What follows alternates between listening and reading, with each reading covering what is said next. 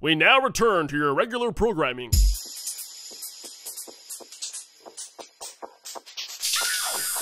All right, this one is for Lotus Flower 2009. Let's see what it says. The title is Nope, and it reads, I am a fan of Mr. Nelson's work. I really am, and I really wanted to love this album. I did. But it is worse than Chaos and Disorder, which at least had Dinner with Dolores on it. It's worse than Crystal Ball, another bloated 3-disc set. He is a genius. He always will be a genius. But more than ever before, Prince plays for himself. No one else can hear his music. And that's an interesting thing. That review tells me what kind of fan that person is. That person is a fan, not a friend. That person is into Purple Rain. He even kind of quotes Billy, no one digs your music but yourself. And to him, I want to say, F off.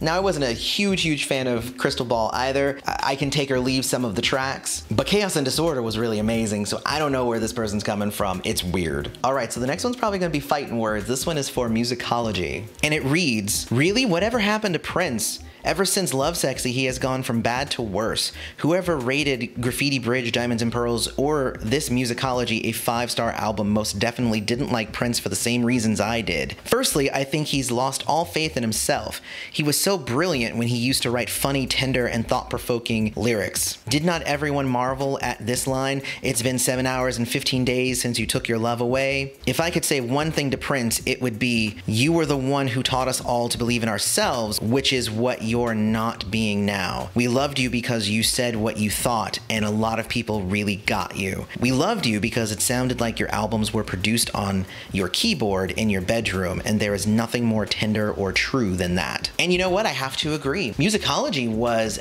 divergent from a lot of the stuff that he had done up to that point.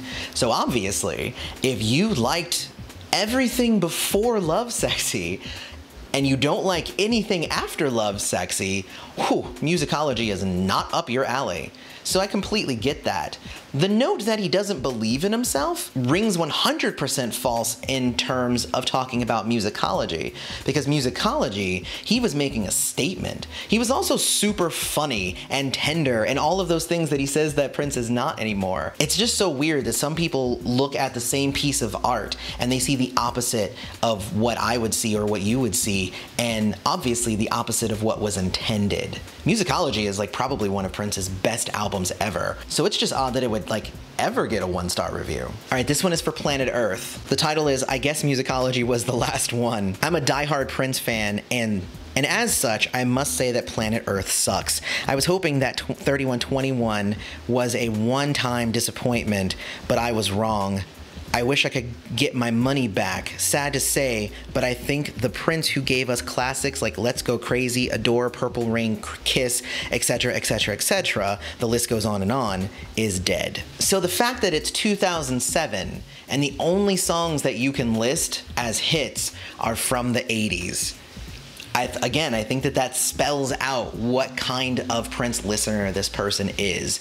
Especially the fact if you're going to say 3121 sucked, oh my god, that album's amazing. I also find it pretty funny when people like to preface their comments by, you know, I'm a huge Prince fan and I've been listening to him forever and blah blah blah, but I didn't like this one. As if that changes anything. I mean, you like what you like, it's fine. Your level of support for him as an artist and your understanding of his musical journey is what's going to stipulate how big a fan you are, I guess. Not just because you happen to buy an album in the 80s. All right, so this is for Plectrum Electrum 2014.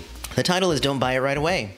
Meh, I was pretty excited about this album because from the YouTube videos, this group seemed to have so much intensity and chops that it couldn't miss. But the first listen just didn't do it for me. Maybe I'll feel differently about it later, but Hannah Ford and the other ladies seem infinitely more interested in their own versus going through the Prince treatment, which we've all seen before. He tried to do it with the Bangles, The Time, Apollonia, Sheila E., putting his wardrobe on them, writing material for them, and performing with them. And how many of them really lasted? The Bangles sort of did, but they seemed to steer away from him after jamming with him and accepting that one song, Manic Monday. Prince, please get funky and rock out on your own like you did in the early days. Hannah, Donna, Ida, you're so good and gifted. With all due respect, you don't need this guy. And that's hilarious because it's like, It's a 1-star review, but it's a backwards compliment to Third Eye Girl. Now the question is, are they right? I'd probably say no. I don't feel like Prince dressed them or made them look a certain way. As a matter of fact, they all looked pretty different from each other, and none of them really matched Prince. But again, I hearken back to the references that people make. He tried it with The Time and Sheila E. and Apollonia and the Bangles. Really? Those are your references? They're Purple Rain references and the Bangles? Who stood the test of time? Sheila E. has stood the test of time. The Time have stood the test of time. Apollonia not so much, but she didn't really want to do music all that much. And they are pretty amazing, which was why it was Prince and Third Eye Girl. It wasn't Third Eye Girl, it wasn't Prince. It was Prince and Third Eye Girl. And if you listen to that album, you can actually tell that all of the members of the band had input on that album, which I thought was really cool. I'll get more into that whenever I get to that review, but I actually really like Plectrum Electrum. Okay, and obviously I had to include one of these. It's a 1-star review for Purple Rain. It's titled, "An abnormally bad, distasteful, dishonest album, one of the worst things I've ever heard." The first song already is a sheer travesty, Prince conning the listener, minutes and minutes of absolutely nothing happening. This is simply one of the worst albums, if you can believe it, that I've ever listened. Only the title song is listenable. The rest is utter garbage. There is nothing even close to Nothing Compares to You or I Could Never Take the Place of Your Man. And don't come saying that this is disco or dance music. Even the dancers would fall asleep or go mad. And I'm pretty sure that this was not supposed to be for Purple Rain. The reference to disco music makes me think it might have been for You. But this is just an odd one to have on Purple Rain, and you're not even talking about Purple Rain. Some of these people need to get a clue. Now we have the Gold Experience. This will be fun. Very overrated. This album typifies Prince's output in the 90s, corny and cheesy. The segues in and of themselves are cringe-worthy enough, but the music at this period in Prince's career was that of a lost artist haphazardly chasing trends. He was completely out of touch, and sales of this record reflect that. This is a small minority of Prince fans that like this record, and unless you are a connoisseur of cheesy pop or a completist, I would advise to skip this record and most of Prince's 90s output. Ooh, okay, that one stung. I'm a 90s kid, as we all know, so I love pretty much all of Prince's 90s work because that was when I was into Prince and that's when I was listening hardcore to Prince. But again, he was a haphazard artist that lost his way. No, that was actually when he was finding his way and he was fighting against a system that didn't want to let him have that way. It's pretty interesting how people can interpret that. Obviously, The Gold Experience is one of Prince's best albums ever. It's got so many great songs. It's got Shh, it's got Gold, it's got P Control, it's got Endorphin Machine. It's got so many amazing songs on it that I don't understand how anybody could listen to that and not love it. Okay, and the last one is For the Rainbow Children from 2001. In the 80s, Prince was a pioneer among pioneers before him, reinventing pop culture and setting a new standard for every artist during and after our generation.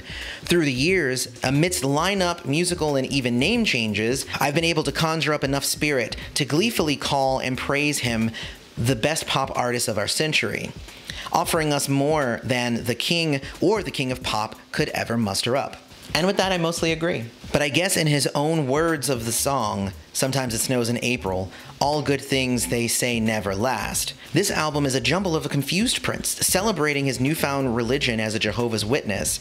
That means no more Darling Nikki lyrics, kiddies, which he always tapped into spirituality, but he's gone way overboard. The jazzy Mingus, Lithonius monk stylings of the music will leave you feeling less like you're partying at the Glam Slam, and more like you're suffocating in a smoke-filled dive with a room full of beatniks. There are outbreaks of our beloved Purple One crawling out at times, but not enough to keep this fanatic who stuck by and at times even stuck up for him when naysayers say he was over. Give me the Black Album or even the White Album, Lovesexy, any day. Do yourself a favor and listen to this one before buying it. A lack of sales may finally be a wake-up call that we want the real royalty of Prince and rock to reclaim his crown. And I'm glad that this was actually the one that we ended up ending this video on, because it also speaks to something that I hear a lot, is that I just want to hear the old Prince.